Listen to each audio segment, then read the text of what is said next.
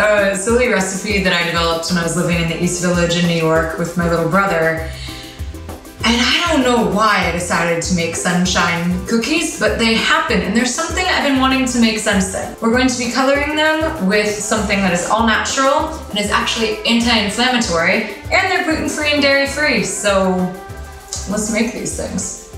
First, you're gonna start by mixing your wet ingredients. You're gonna mix in your coconut oil, your agave nectar, so it's actually low glycemic, and 2 eggs. Now add a little bit of lemon zest, like a half of a lemon's worth. This just makes their flavor match their color. Put that aside. Now we're gonna mix together our dry ingredients.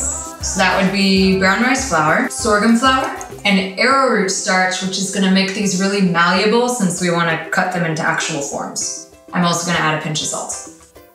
And give it a whisk. Now we're gonna do the classic cookie compilation.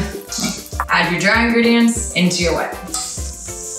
Color them. We're gonna add our turmeric, secret ingredient, makes everything yellow. Roll these cookies out, cut them out into little circles. And if you wanna give them little sun rays, you can take your extra dough, roll it out into a long log. Flatten it, and then cut it into little rays.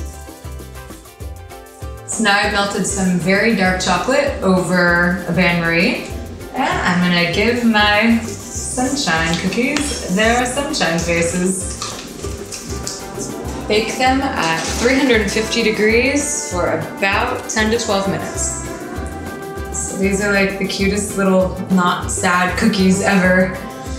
If you're wondering why we made small pieces, it's to turn it into a sun, of course.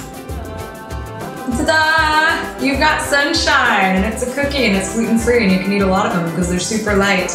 So enjoy. Check out Bubble Child on Tastemade Snapchat Discover. I've been doing a lot of recipes on there. It's been super fun. Thanks for subscribing, and happy sunshine. Cheers.